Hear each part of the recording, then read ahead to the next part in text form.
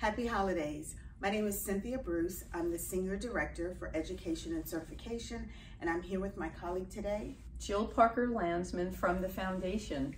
We want to thank everyone, especially all of our members, who have donated to the Career Launcher program. The National Court Reporters Foundation has supported almost 30 scholarships this year. Today is our last drawing for 2022, but we will be drawing again next year in March.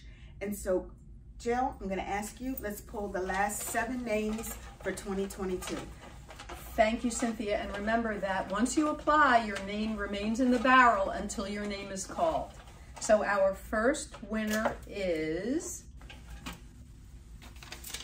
Tiffany Moser Henderson, and she's in Nevada. very good. Congratulations, Tiffany. Second winner is Tara Walker from Simply Steno Online Court Reporting in Beaumont, California. Yes. Our next winner is Kimberly Coltrane. She's in Grayson, Georgia. Nice. Good job, Kimberly. And then we also have number 4 is Linda Tarr from Spring, Texas, Tulsa. All right.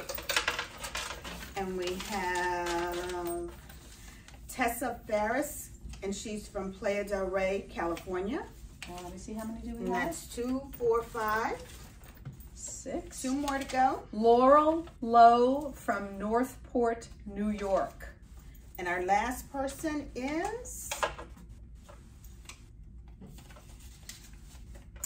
Jessica Smalley from Clovis, California. We want to thank everyone who submitted their application for the Career Launcher grant. And don't forget, even if your name was not pulled this time, it goes in the barrel for the March 2023 pull. I want to say again, happy holidays, and everyone have a great day. Good luck with Career Launcher, and tell your friends about it. Make sure they apply too. Thank you.